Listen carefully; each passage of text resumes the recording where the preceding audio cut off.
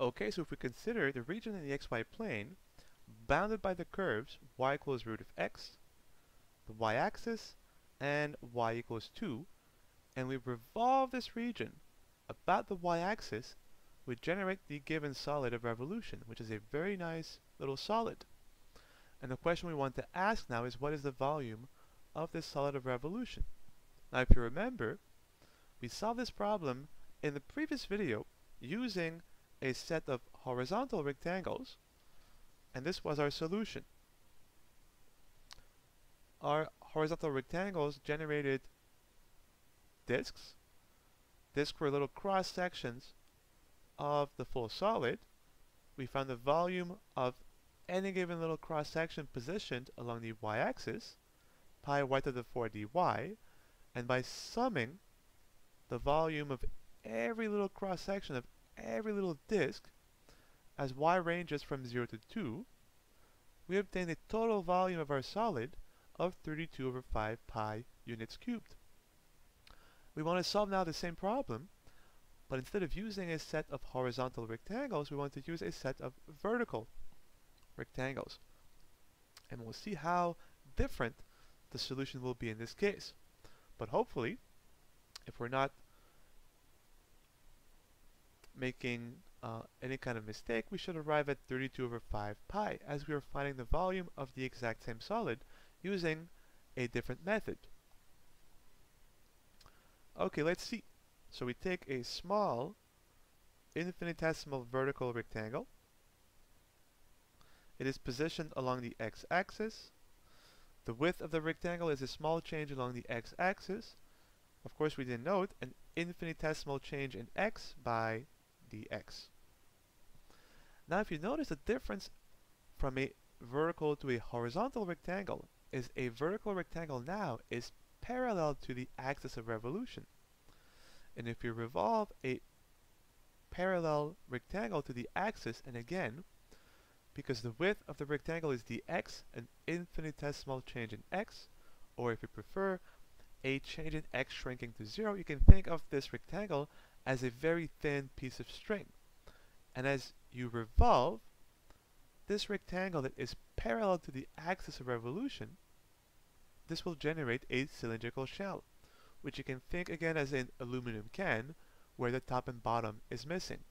So let me produce a sketch here.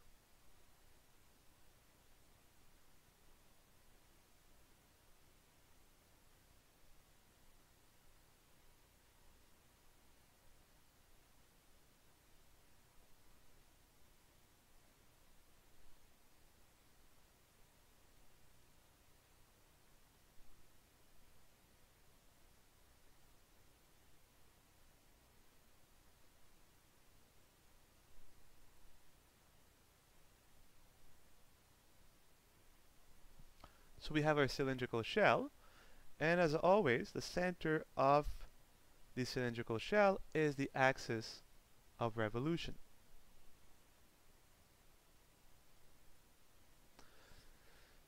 So if you remember, to find the volume of such a cylindrical shell, we need three things. We need the height of the shell, which is clearly the height of the rectangle. We need the radius of the shell.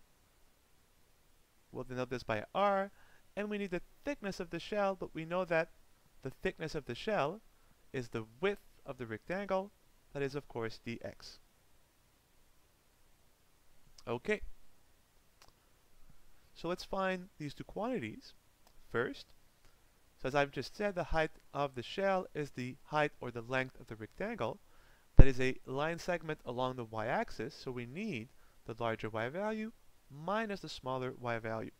So let me extend this segment over here.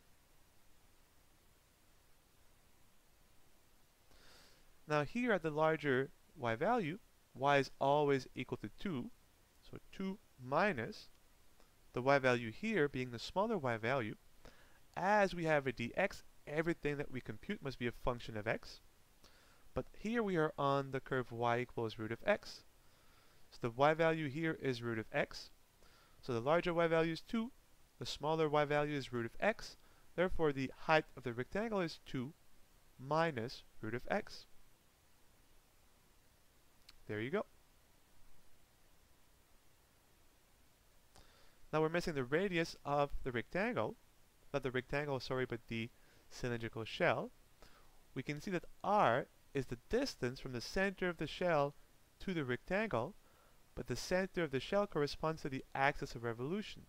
So if we go back to the picture in the xy plane, we must find the length of the segment connecting the axis of revolution, in our case the y-axis, to the rectangle. Axis of revolution to the rectangle. So axis is here, rectangle is here. This is now a horizontal line segment. So we'll need the x values. So let's drop those two down. So this is our radius. The distance between the axis of revolution and the rectangle. As I've just said, this is a segment along the x-axis, so we need the two larger x values. As we have a generic vertical rectangle, it is positioned along the x-axis. Its position is x, x being the larger x value, minus the smaller x value, but at the y-axis, x equals 0. So the radius of our cylindrical shell is simply given by x. And now we can find the volume of this cylindrical shell.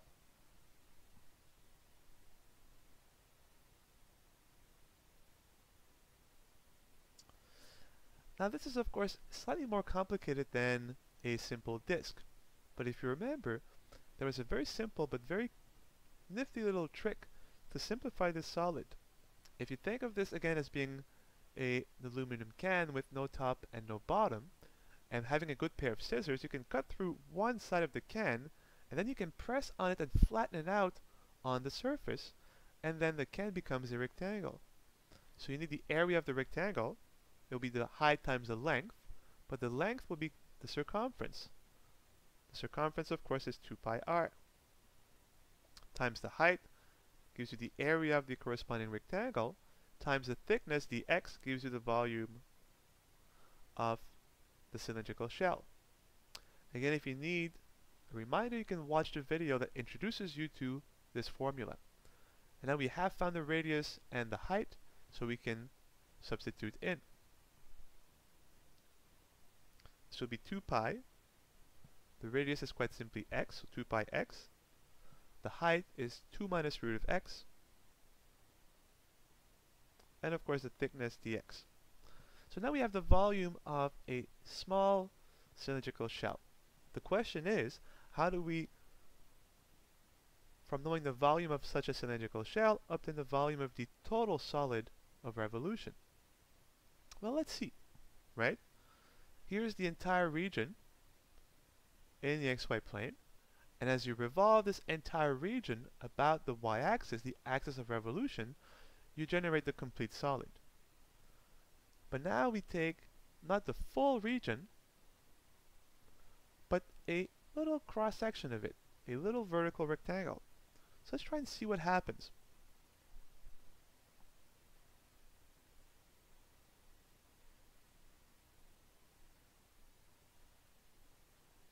Now if you revolve not the full region about the axis of revolution, but instead the small vertical rectangle, it will generate a cylindrical shell, it is right here, within the full solid.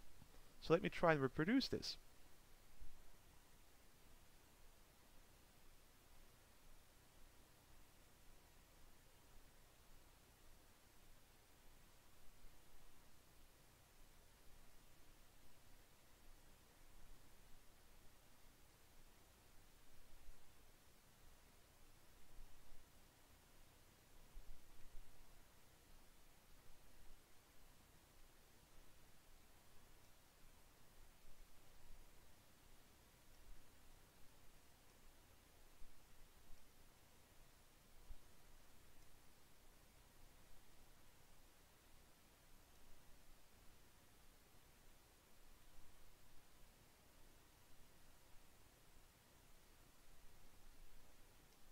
And so you can see, by taking a little slice of your entire region and not revolving the full region about the axis of revolution, but simply a little portion of it, the little rectangle, you generate a nice little cylindrical shell within the complete solid.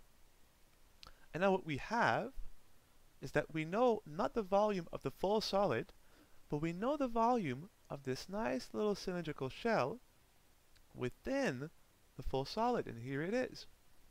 So of course you ask, how can we, from knowing the volume of this little portion of the complete solid, then obtain the total volume of the solid?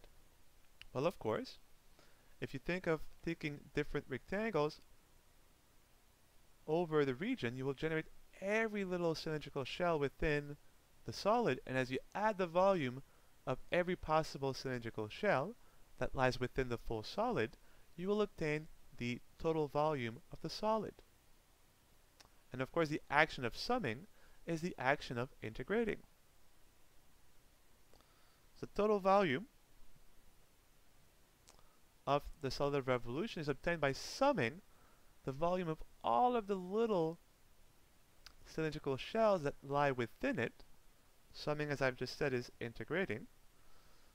Well, what is the volume of this shell? It's right here, so 2 pi x times 2 minus root of x. I will not write root of x, but x to the 1/2, thinking of integrating using the power rule, times dx. Okay, so as I've just said, we have now a little cylindrical shell that lies within the full solid of revolution. The volume of this shell is 2 pi x, 2 minus x to the 1/2 dx. And to find the total volume of our solid, we sum the volume of every little cylindrical shell that lies within it. Now, where do they begin? Where do they end? Well, our shells are generated by the vertical rectangles across of our region. And the rectangles, again, along the x-axis will begin when x equals 0, and they will go all the way up to x equals 4. So you have to sum the volume of the cylindrical shells as x ranges from 0 to 4. And by adding the volume of every little cylindrical shell within the full solid, we obtain, of course, the total volume. And if we didn't screw up anything, we should arrive at the same answer as we did previously using a disk, and the answer was, if you recall, 32 over 5 times pi. Well, let's see. We can't integrate just yet as we have a product between two functions of x, but if we multiply through, the product goes away, and then we can use the power rule. 2 pi is a constant multiple. We can factor this out. This will simplify our integration. And if you multiply, you'll get 2x minus x times x to the 1/2. Well, 1 plus 1/2 is 3/2, so x to the 3/2. And now we can find the antiderivative using the simple power rule. Integrate 2x, you obtain x squared, minus, add to 3/2, 1, gives you 5/2. And you must, of course, divide by 5/2, but if you divide by 5/2, you multiply by the reciprocal, which is 2 over 5. This is the antiderivative of the function, and we must evaluate by the fundamental theorem of calculus from 0 to 4. And now we can just plug it in. We have 2 pi, and we evaluate at 4, well, 4 squared is 16, minus 2 over 5. But here, let me evaluate first 4 to the 5 over 2. Take the square root first. Square root of 4 is 2. 2 to the 5 is 32. 32 times 2 is, of course, 64. Well, to simplify, we must put 16 over 5. Multiply by 5 over 5. 5 times 16, of course, is 50 plus 30 gives you 80. So you have 2 pi. Oh, and I skipped ahead here. Of course, this is simply the value of the antiderivative at x equals 4 minus the antiderivative at 0. But if you plug in x equals 0, you get nothing. So it really is just the antiderivative at the upper bound, as the lower bound gives you nothing. So if we, as we've said before, 5 times 16 is 80.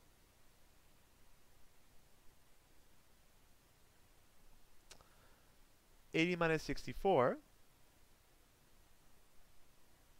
is 16.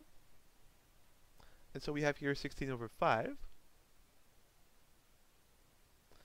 And if you multiply 2 by 16 over 5, you get 2 times 16, 32 over 5 times pi. And good news, this is the exact same answer we obtained in our previous video where we used a disk instead of a cylindrical shell. But in both cases, we find that the volume of our complete stellar revolution is exactly 32 over 5 pi units cubed. And you can appreciate how elegant in both cases the solutions are, because we are really finding the answer to a very non-trivial question, right? The solid we found the volume of is highly non-trivial, and yet the solution was very elegant. So there you go. Now of course you can notice that using the disk was a little simpler in this case than using a cylindrical shell, but these two examples were twofold. The first reason was that to solve a problem in two different methods and arriving at the solution gives more support to both solutions, and in some cases it will be the opposite. In this case it was simpler with a disk than a shell, and other problems a shell will be better than a disk. So keep this in mind that you always have two options: vertical rectangles or horizontal rectangles. And that's it. Of course,